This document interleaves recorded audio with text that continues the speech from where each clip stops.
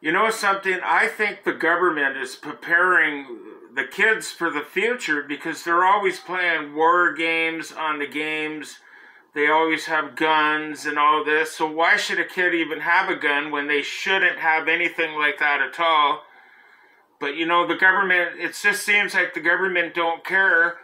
And they allow these war games on TV and these war games on games. The way I look at it is the government should just change their whole attitude towards this, because it just seems like they're preparing the kids for the future how to use guns, and that's on games. You know, when the kids learn it on games, then what if they learn it when they turn adults and then there's war? That's stupid. I always believe in peace, man. Peace. Just stick to peace, and that's it. You know, peace in the world. God bless.